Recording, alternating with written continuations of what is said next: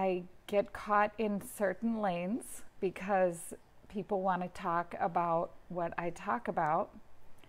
And I get a lot of calls from people who are tormented, in turmoil, serious things are going on in their life.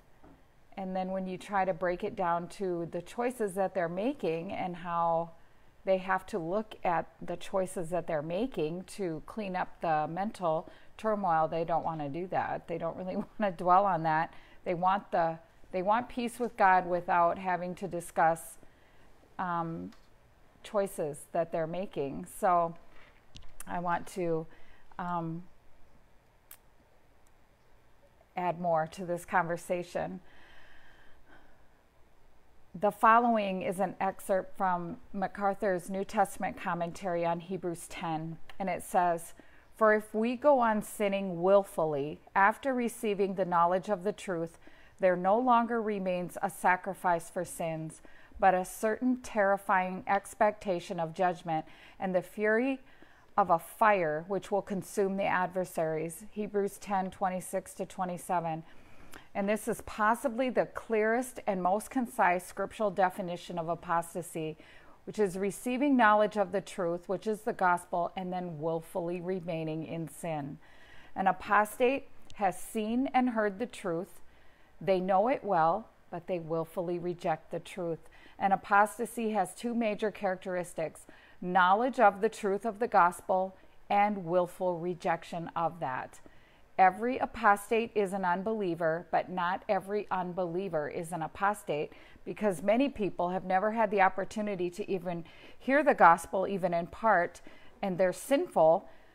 They do not believe in Jesus because they've never heard of him or the claims that he's made. But an apostate is well acquainted with the gospel. They know more than enough to be saved, very clearly know more than enough to be saved, and then they reject it. Apart from direct association with Christians, by and large, apostates come from within the church. So please don't let this become you. Eventually, sometimes even after years of pretense and self-deception, the unbeliever who acts like a believer will finally fall away. They give up, lose interest, and they go their own way.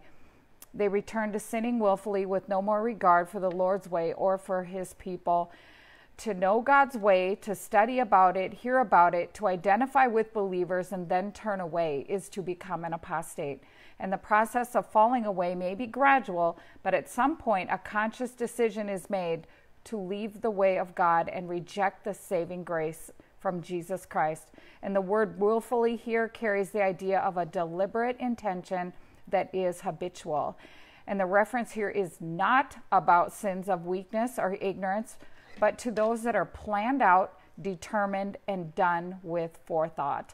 The difference between sins of ignorance and sinning willfully is much like the difference between involuntary manslaughter and first-degree murder.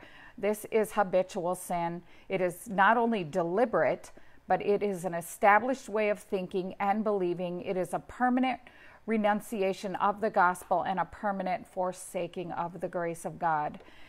And a true believer may sometimes lapse into sin, stray from intimacy from God and his people, but unless the Lord disciplines him and takes him to heaven, he will return back. That is a very scary thing too. When God disciplines someone who is his, but they return back to their sin, and he takes them out of their life, he allows them to die in their sin early. That's one way God can discipline someone for going back to sin.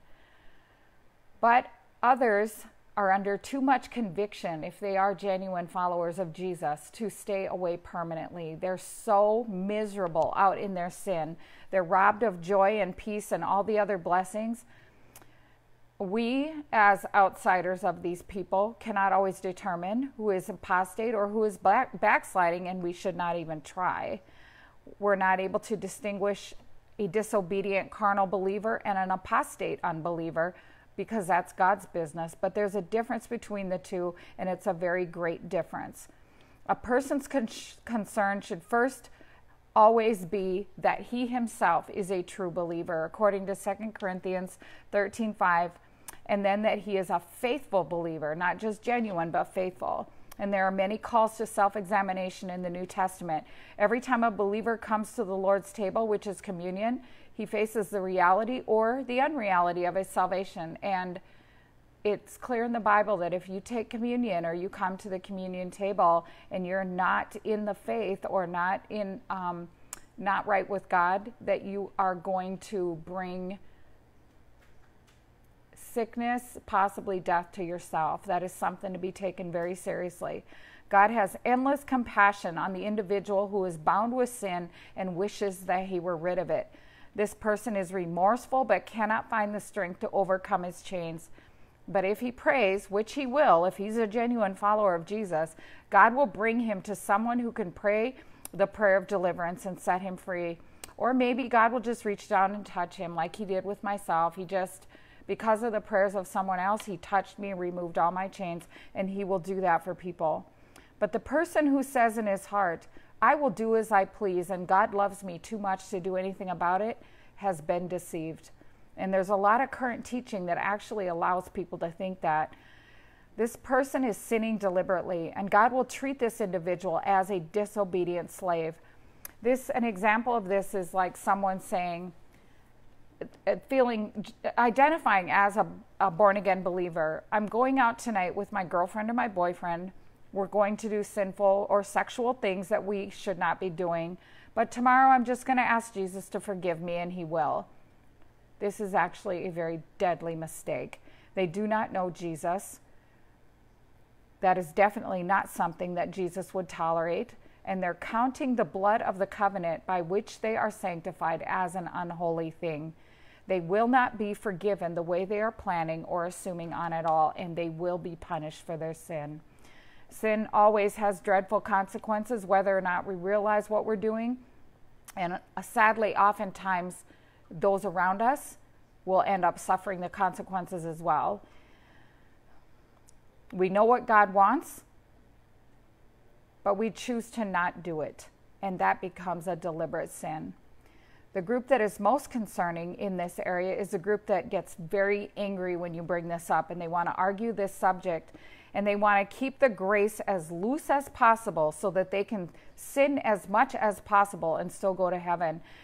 This mindset is compared to that of a spouse who keeps cheating and arguing over what actually qualifies as cheating and making the one that's faithful and wanting faithfulness in return to be the mean and abusive one. The one choosing wrong is demanding on the right to be married, but be excused and not held accountable for violations against that marriage due to their human weakness. And I would advise not even arguing with people. They're coming from a position of pride and idolatry, often rebellion, and all you're going to get is anger because they are not in a position to yield. But you have to ask yourself, this is a marriage according to God. Is this how you want to be in your marriage with him? That's the real question you need to ask. If you find yourself angered over how far out can I go in sin without being lost, you need to look at the quality of the marriage that you're in with God. And please take time with him, because you need to hear from him too. This is a very offensive position to take with a holy God. There's a difference between unintentional sin and deliberate disobedience to God. There is deception in all sin, because oftentimes we're not aware of the consequences that are coming, or we would not do it. Strong passion living leads us to readily fall into deception, especially those of us who are super impulsive. We think too fast.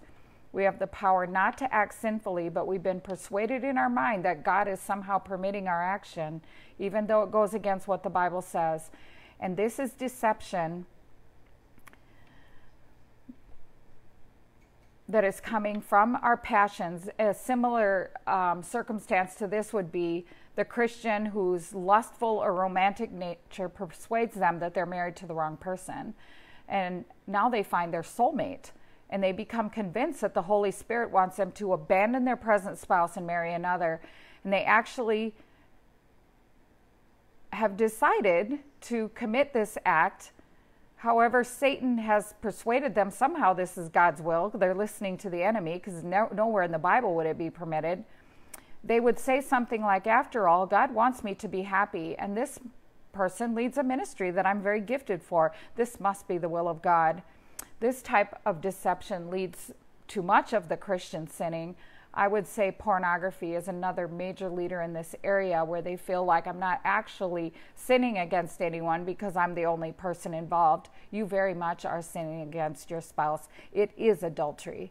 The consequences, if not turned from, are going to be too great to bear for both of them. Unintentional sinning would largely be avoided if the Christian would pray every day, be in their Bible every day, and in a fellowship with other fervent believers on a regular basis. And that's often what people are missing. They are not wanting to be inside of a Christian community. But this is extremely important. People who are really intent on doing this right and ending up hitting the mark for God are going to understand that life is one of patient endurance, and there are a lot of fiery trials along the way, and God will chasten every son or daughter that he receives. And the cross is his method of destroying our self-will. We must be willing to abide in the season of restrictions where God places us until he releases us, because to not do so is to ensure that we're likely going to fall into sin in one manner or another. Most are not willing to wait. And I've seen this so often. People rush into, they're groomed quickly into a ministry position based on their giftings and their talents, but their character is not even close to where it needs to be for them to sustain that calling. And they may hold up a position by their charismatic nature, but their character is so poor that the whole ministry will end up suffering the consequence of that person's their hidden choices oftentimes. But a lot of people will avoid the entire ministry based on that one person's lack of obedience. There can be a difference between the forgiveness of sin and the consequences of sin. A Christian might smoke cigarettes or vape for years without realizing that this is a sin against his body and against the temple of God. They may hear a sermon at that point that warns them that smoking is a sin and it is idolatry. If they repent and stop smoking, God is going to forgive them. He will help them recover from this addiction just like any other addiction. That food, television, sex, whatever, God will forgive when we repent and turn from that behavior. But this person may yet die from lung cancer because their lungs have been destroyed by smoking. So we have to understand there's a difference between God forgiving the sin and the consequences of that sin playing out. God is always ready to forgive us when we come to him in sincere repentance, but we may and likely will reap what we have sown regardless in some of these areas.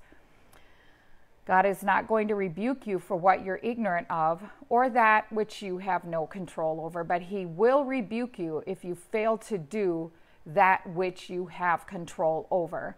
He does not condemn us because of our unintentional sins as long as we confess and abandon them when they're brought to our attention. The blood of Jesus Christ cleanses us from all unrighteousness, and this is how we keep our temple spotless.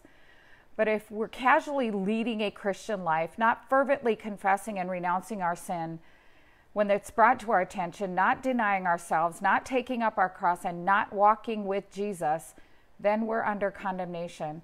We have chosen to ignore our great salvation, and we shall not escape the severe punishment at the hands of God.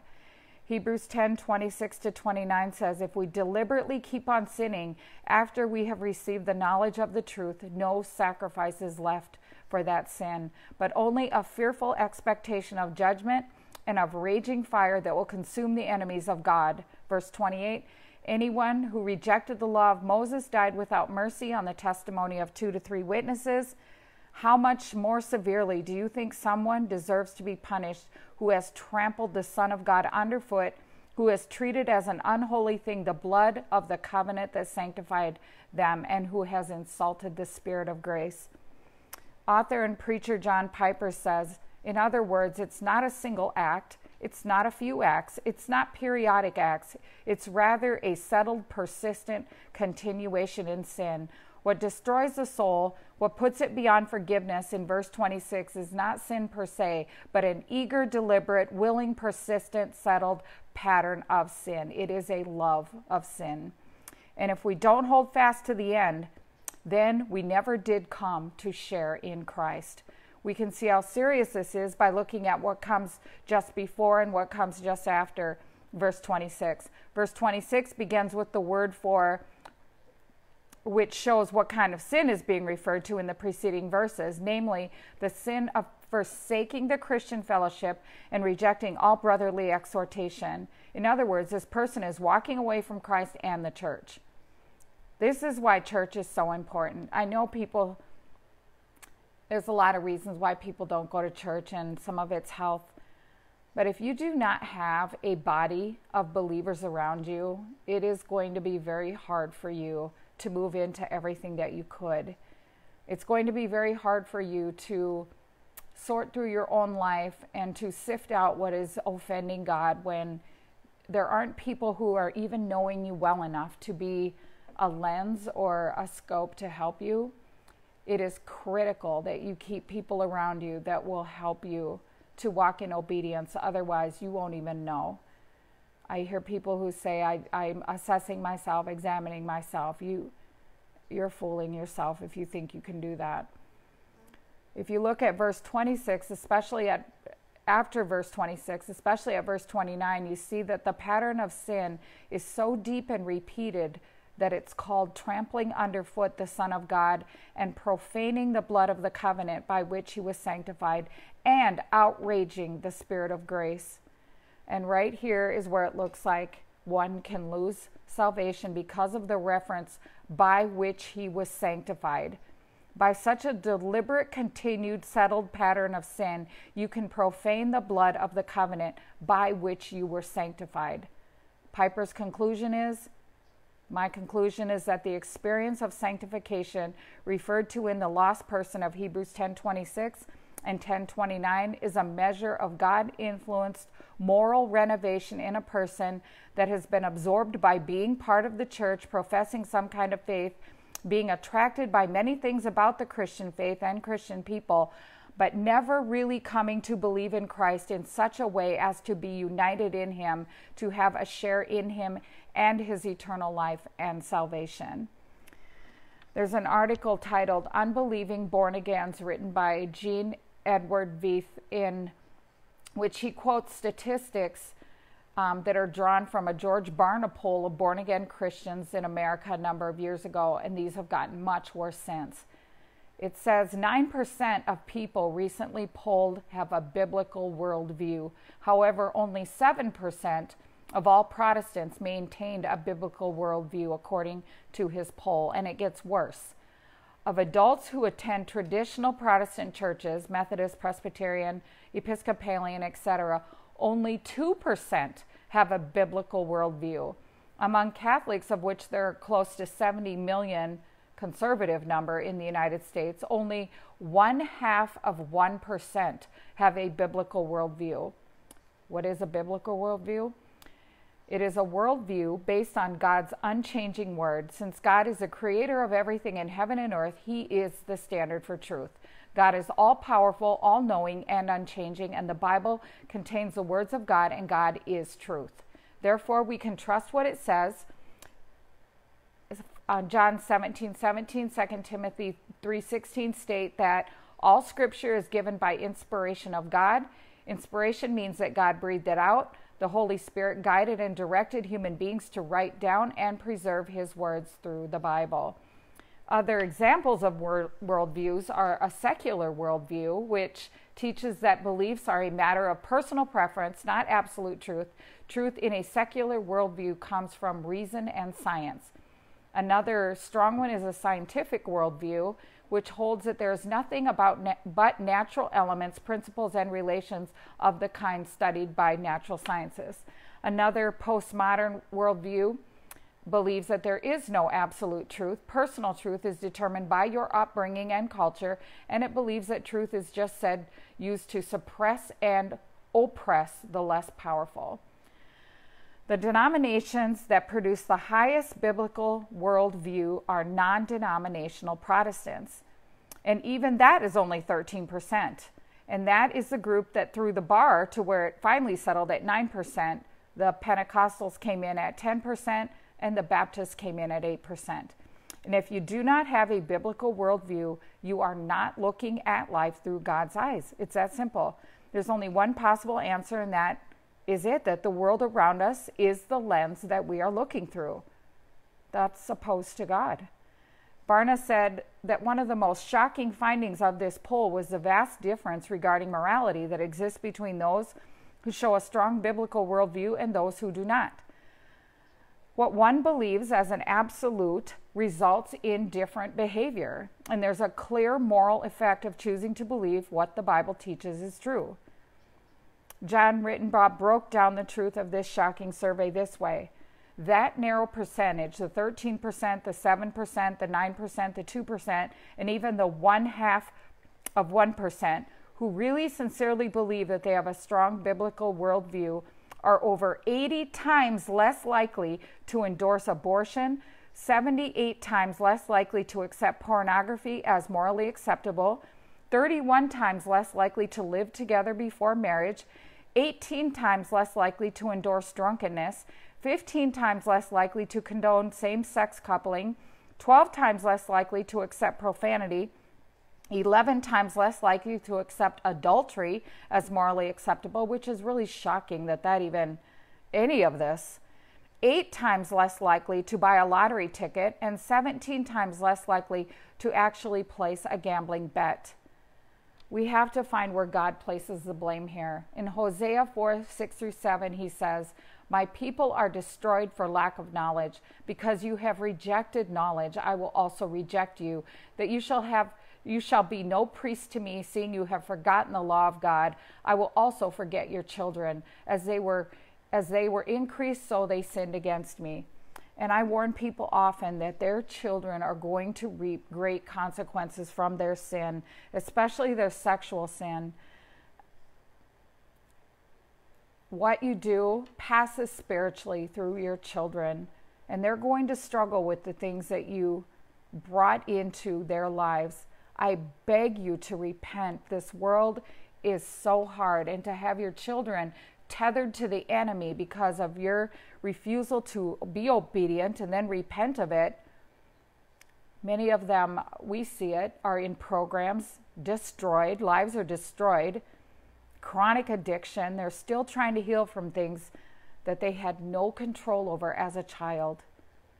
So much of it goes way back to when they were little children and had no choices.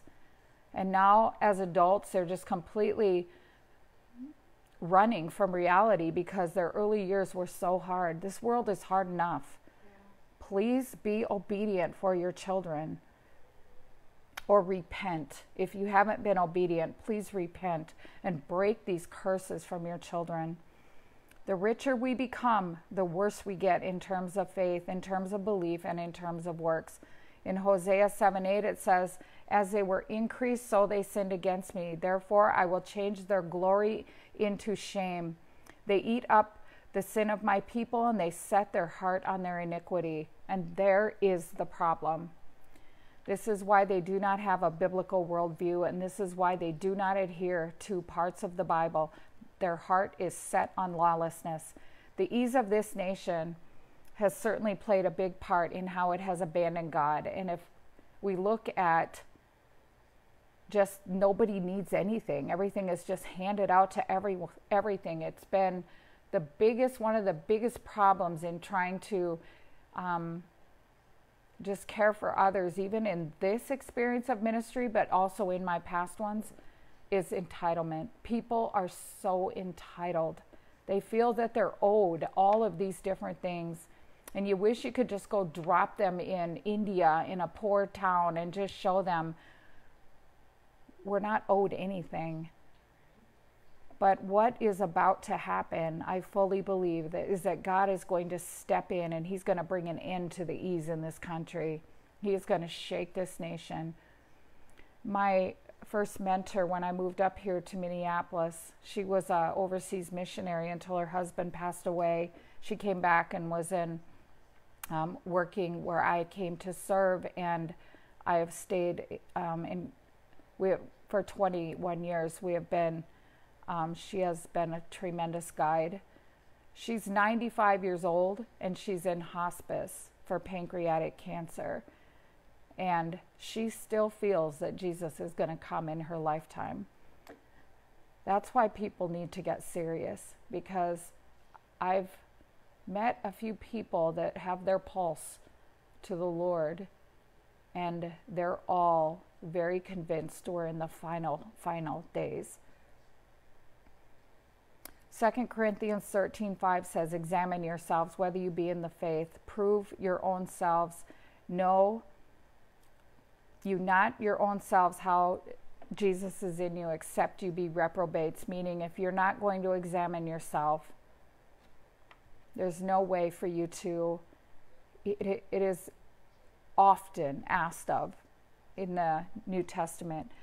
Notice especially that the verse charges us to examine ourselves and to put ourselves to a test as to whether we are in the faith, not whether we are living by faith. It is very easy to create one's own body of beliefs and then answer in a positive yes to Paul's challenge and still be misled.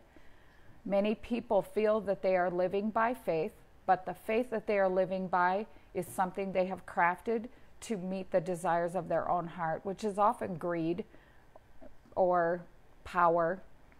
This faith in question here is a faith with a definite article, the, in front of it, indicating a specific body of distinctly related, interconnected teachings. We are not to examine ourselves as to whether we believe Christ is our Savior, but as to whether we believe in and practice the body of doctrines that make up the way of Jesus Christ. And it is useless to have standards that we do not apply. It is fatally easy to make accepting of the faith a substitution for living it. Eternally, fatally easy. In Luke 6:46, Jesus said to the people who were listening to him, "And why you call me Lord, Lord, and don't do the things I say?" Each person must do his own self-examination, and the best ministry all they can do is point out where conduct is flawed, but conviction is not reached until an individual has determined to see their own sin and have brought themselves that sin under condemnation. It's very easy to live in a fantasy of self-approval, taking shelter behind a sense of good merit. James 2:14-20 says, "What good is it, brothers and sisters, if someone claims to have faith but has no deeds? Can such faith save them? Suppose a brother or a sister is without clothes and daily food. If one of you says to them, 'Go in peace, keep warm and be well fed,' but does nothing about their physical needs, what good is it? In the same way, faith by itself, if it is not accompanied by action, is dead." 18, "But someone will say, 'You have faith, I have deeds. Show me your faith without deeds, and I will show you my faith by my deeds.' You believe that there is one God? Good. Even the demons believe that, and they shudder. You foolish person, do you want evidence that faith without deeds is useless?" We are not being asked to examine ourselves as to whether we agree with the teachings of the Bible, but whether we believe them to the extent that they produce the works of which God approves. And there's a big difference between the two. This paragraph in James 2 clearly states that saying that one believes without conduct that matches with that claim to believe is dead faith.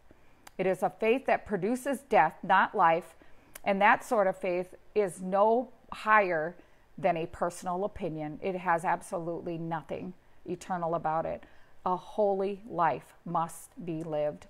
James is not saying that works save us, but what he writes is combined with what the apostles wrote. He is saying that works will provide the evidence that we are indeed justified by the blood of Jesus Christ, and that the life of God is in us, and we are undeniably growing and overcoming sin. And that is what works do. They give evidence that we really do believe. They give evidence that we are really born again according to the standard given in the Bible. And they give evidence that we really do have the Holy Spirit at work in us. Works do not save us, but they confirm what cannot be seen in the heart. And so it's an external evidence that we really do believe. 1 Corinthians 13:2 says, and though I have the gift of prophecy and understand all mysteries and all knowledge, and though I have all faith so that I could remove mountains and have not love, I am nothing. Paul is saying here the same as James 2:14. He says, love is the work motivated by a living faith, and without the work of love, his faith was useless and it was dead. If large percentages of born-again Christians do not have faith in what God says, what will be the works that come from the faith that they do possess? Because we know that what you believe produces works. We are looking at quite a moral crash in our nation. That is what you will see when people are following something that is unbiblical. That is why it is critical that we believe the right things. It takes belief in the right thing to produce the right works. And the more false things that are mixed with the true things, the intensity and the purity of the works are going to become such a mess. And we see that in the Gospels that are being shared in most of our churches. There is clear idolatry and unbelief, no conviction. People are sitting in these churches, living together, sexually immoral. Many are in the idolatry of addictions. There's no conviction. They're sitting there completely unmoved. This shocking poll reveals that those claiming to be born again have largely embraced the same teachings and tolerance as the liberal left, the academians, the media, the environmentalists, the socially bold, and other very prominent opinion groups. What we need to do is examine ourselves as to whether we might be carelessly following the same principle of rejection of some parts of the Bible as these deceived reporting as born again. And this is a black hole you do not want to fall into. The results of this poll are staggering for morality reasons. Here's a short review. 26% of born-agains believe that all religions are essentially the same. Quoting this Veith article, he says, this shows that this 26% believe that they can get to heaven regardless of what they believe, that the doctrines of the Christian religion do not matter, and this first statistic is beginning to show how many are claiming a right to heaven and creating their own personal faith, essentially their own personal religion. Yet they are claiming to be born again according to the Bible. The next statistic revealed that 50% of those confident that they are saved believe that a life of good works enables a person to go to heaven. And this belief alone takes the Savior right out of the salvation equation. The cross never needed to happen. Jesus never needed to come and die if there was something people could do to earn their way to heaven. And the Bible is very clear that we are saved by grace through faith alone. And this is faith that comes from what Christ did on the cross. We are not saved by works. The group who feels that there is some way to get there around the blood of Jesus Christ faces a terrible shock when they die and meet God face to face. The wrath of God is what they are going to meet, and they will not be going to heaven. The third statistic that has 35% of born-again Christians do not believe that Jesus rose from the dead. This is incredible because this throws the whole chapter of 1 Corinthians 15 right out of the Bible, because it says at the beginning of the chapter that 500 people saw Jesus at one time. At one assembly, there were 500 people, 500 that could give witness to seeing him after his death and resurrection. In addition to this, Romans 10:6-10 tells us clearly that if we do not believe that Jesus rose from the dead, we are not Christians. This disbelief wipes out any hope of you being saved at all. And it is the practical ramifications of what we choose to believe that are so important, because we will act on what we believe. And if we do not believe what God teaches, we will not act like a child of God. The sin of unbelief is probably one of the most offensive to God. And when he clearly states, and the whole Bible is written around the death and resurrection of Jesus,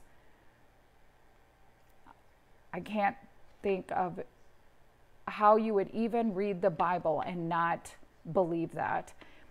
In the born agains of this survey's pride, they are lifting themselves to the same level as God, as having the authority to determine what is good and what is evil. And these born again people seem to represent the very cream of the followers of Christ, and they reject much of what he says. And this particular issue of contention is the very hope of the Christian life. When we think of this in a national sense, it is a wonder that we're in the state that we're in. But there's more. 45% of people claiming to be born-again Christians do not believe Satan exists. 10% believe in reincarnation. And I'm sure that these people don't understand that in the position they're taking, they are calling Jesus Christ a liar. They do not even think about the fact that they're calling Jesus a liar. Either he's lying or they are. They claim he's their Savior, but then they call him a liar. Because Jesus himself said, I saw Satan fall from heaven as lightning. But they don't agree with that. He saw it, he said it, they did not see it, and they do not believe that he's telling the truth. That Satan does not just represent evil, he is evil. And he is alive, and he's roaming the earth as a roaring lion, seeking who he may devour. They have been devoured. These incredible statistics give a clear understanding that people calling themselves Christians feel free and clear to believe anything that they choose. The devil does not need you to believe in him. He would prefer you didn't. He just wants you to be like him and not follow Jesus. Do what your own mind or feelings tell you to do. That's his religion. Instead of yielding to their supposed Savior or what he tells them to believe, they find justification to do as they please in some area of their life, almost always giving them permission to sin in an area that they want to sin. And it's no wonder that Jesus, in his last recorded prayer in John 17, 5 times asked God, please make us one in the same way that you and I are one. He says, even as, meaning in like manner, equal to the way the Father and the Son are one. And this is a major problem, getting all people to believe the same thing, almost impossible. 33% of born-agains believe that it's acceptable in God's sight for couples to live together in fornication before marriage. That's a very telling statistic, that 27% of born-again Christians are likely to have experienced a divorce more than even non-Christians. There's something very wrong here. What's very troubling is when, and we see this a lot sadly, that women are becoming pregnant and they're not married, and people in ministries are congratulating them and applauding them, and they're celebrating this child, which the child is not the sin. But if someone really knows Jesus and they love you, really, they are not going to applaud you for committing adultery on Jesus. Because if you're not married, you're his until you are. You have really positioned yourself against that relationship. And it is advisable that people would not further affirm that as something to be celebrated, because there's blood on your hands for doing that. I do agree to serve and take care of pregnant women who are not married. I completely agree to care for them, but we never want to put a seal of approval from God on that, because until there is some kind of repentance or accountability for that sin, they've put that child in a bad position spiritually. They've put themselves in a bad position spiritually. And anyone who does not gently tell them they need to repent is also in a bad position.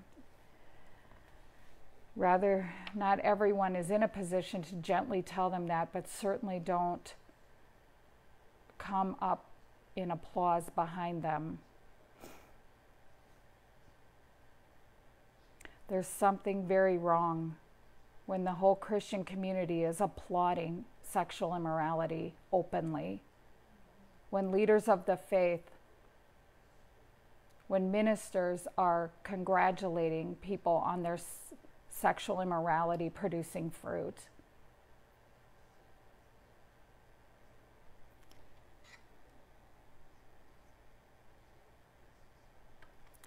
These statistics reveal that large percentages of the supposedly deeply converted people are not conforming themselves to biblical truths. That is not just the people that are in sin, it is those who are affirming their sin. And it's getting to be more and more common. Even 20 years ago when I came here, I did not see that. I never saw that happening. And I've, even before that in ministry, was certainly able and willing to help young women who were pregnant, but I never saw people celebrating it like I do now in the church.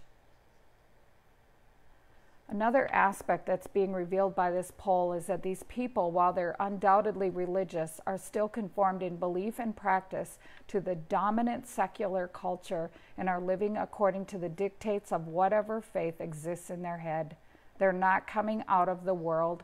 They remain of the world. And if Jesus Christ came to this planet as a model of how we ought to live, then our goal needs to be to act like Jesus. And sadly, few people consistently demonstrate the love, obedience, and priorities of Jesus. The primary reason that people do not act like Jesus is because they do not think like Jesus. Behavior stems from what we think, our attitudes, beliefs, values, and opinions. And although most people own a Bible and know some of its content, research shows that most Americans have little idea how to really integrate biblical principles that are core principles to form any kind of meaningful response to the challenges and opportunities of life. And we're often more concerned with a survival mindset in all this chaos than with experiencing truth and significance.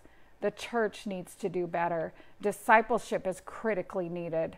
It's hard for me when people ask me, where should I go to church? I want to learn the Bible. I want to be discipled. I want a Bible study where I'm going to learn the Bible. And I can't think of any. In almost every area, it's very hard. It's very hard when you can't think of hardly any where you can say, I know that they do Bible studies there where you can really learn the Bible. This is the metro area. This is Minneapolis, St. Paul. And it's very hard to find that. People are church their entire lives and they know hardly very, very little about the Bible. 2 Peter 3:3-5 says, know this first, that there will come in the last days scoffers, walking after their own lusts and saying, where is the promise of his coming? For since the fathers fell asleep, all things continue as they were from the beginning of all creation. For this they willingly are ignorant of the word of God. The heavens were of old, and the earth standing out of the water and in the water. There is a deliberateness in the rejection of parts of the Bible that they find is going to cost them personally, or they just don't want to submit to it. Religion to many is truly a personal and emotionally determined experience, and that's all it is. God's word is true, and our duty and our obligation is to submit to it. There are going to be three things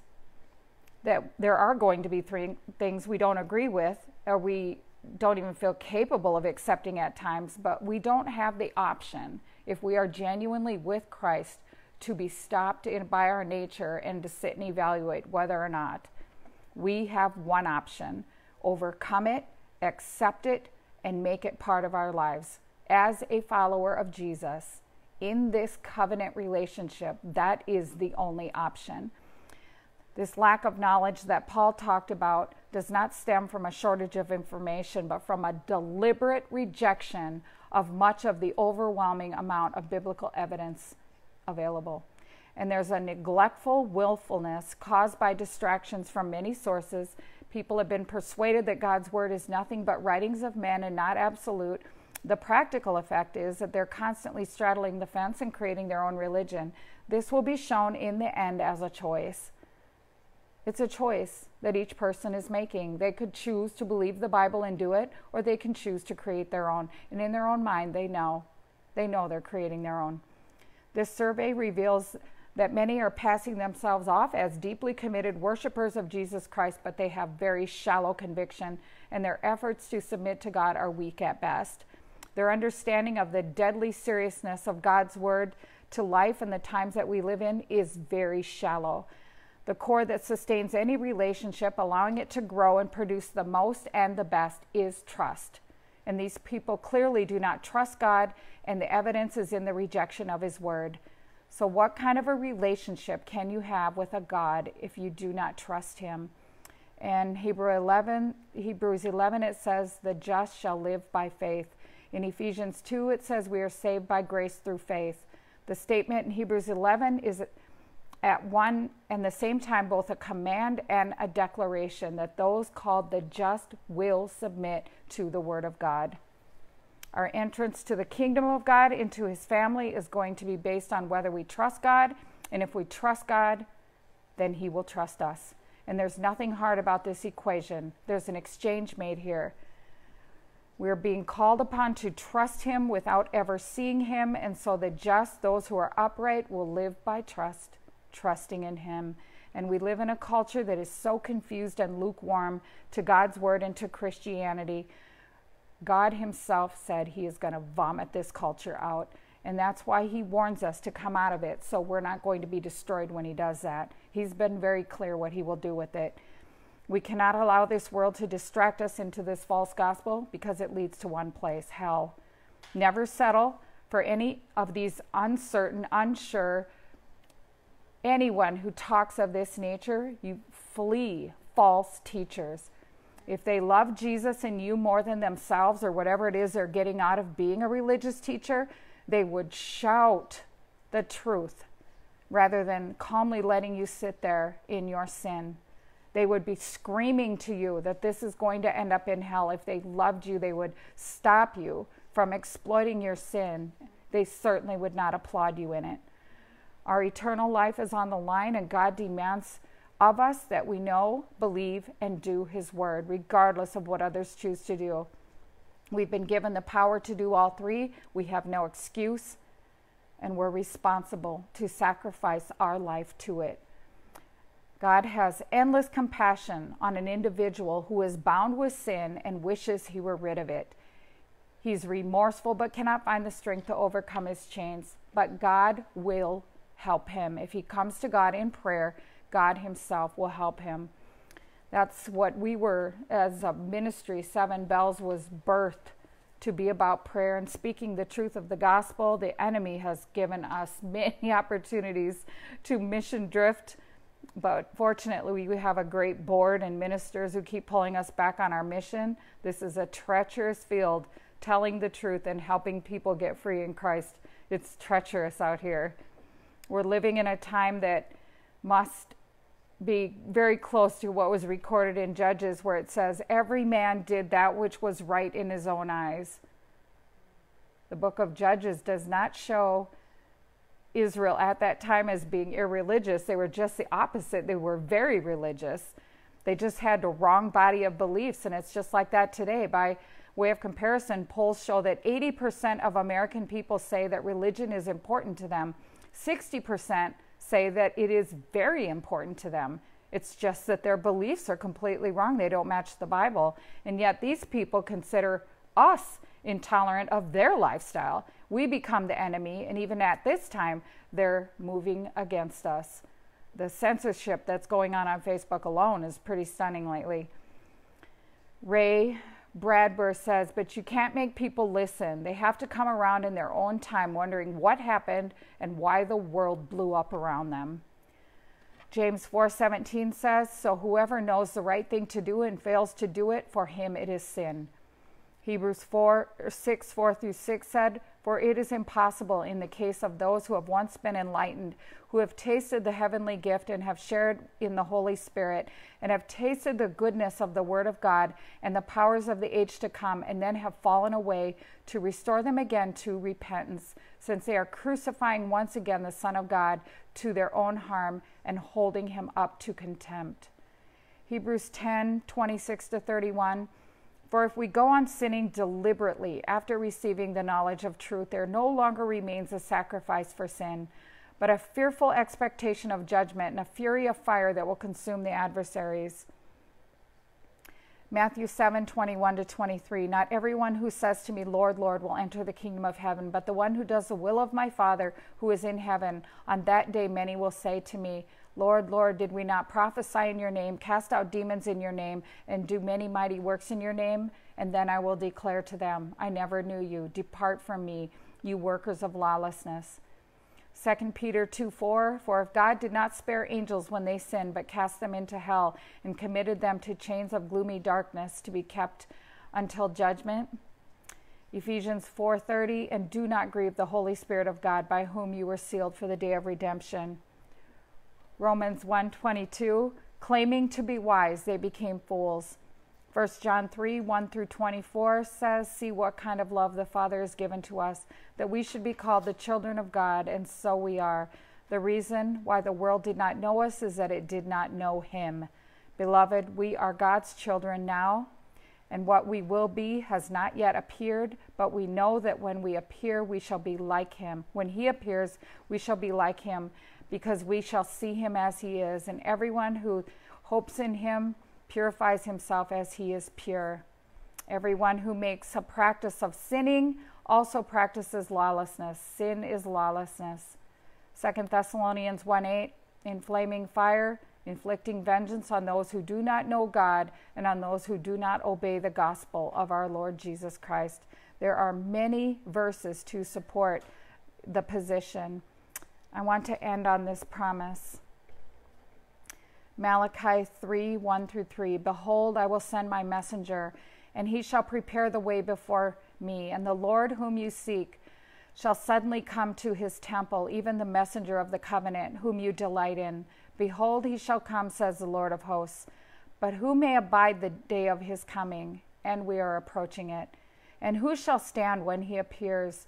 For he is like a refiner's fire, like fuller's soap, and he shall sit as a refiner and a purifier of silver. And he will purify the sons of Levi and purge them as gold and silver, that they may offer unto the Lord an offering of righteousness. The Levites are a type of church, and God specifically mentions that before Christ returns, he's going to sift as a refiner's fire, and he is going to purge the spiritual Levites, and that is us. That is how we know that persecution is going to arise. God is going to accomplish two things at the same time. He's going to punish the people of Israel, but at the same time he does that, he's going to awaken us to our responsibilities to him. He's going to purify us so that we'll be prepared by the very things that we have to go through in order to be like him, and that is coming. It's coming fast. Our responsibility is to not be like the religious Israelites who are rejecting the word of God. We have to accept, believe, and do what the word of God says in order to show, to give evidence of our faith, of our trust, and of our loyalty to God, in order that we might grow and be like the Son of God. So during this period of time, the false and cowardly believers are going to be removed. This is a time of preparation, and the purpose of this training is to produce an instinctive right response to the ways of God. It needs to become our first nature. And if we will take advantage of that time, we will have the opportunity to stand firm in the days of training, meaning right now during this time. In the smaller things, they're about to become immediate and dangerous conditions, and we will stand firm, because the verse asks, who will stand firm?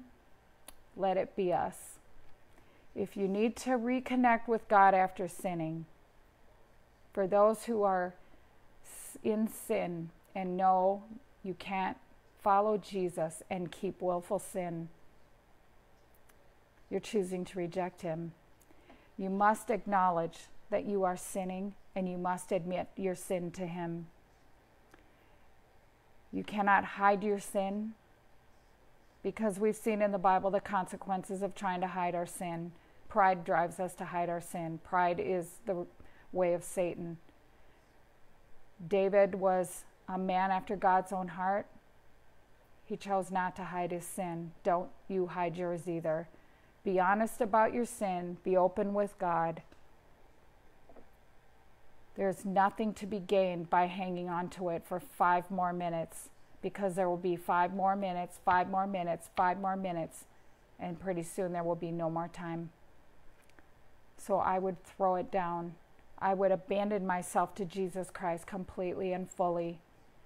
I would never let one sin keep me from everything that God has coming, because the hard days are coming right up, and this sorting is going on right now. Precious Lord, help us to be faithful. Protect us from all of the temptations that are coming our way. Help us, God, to be the people who default to obedience quickly, that we don't entertain and fantasize about the things the enemy brings our way. Help us, Jesus, to be standing when you need us most. Help us to be that bright light on a hill when people know it can be done. You can be faithful. You can honor Jesus in this dark time.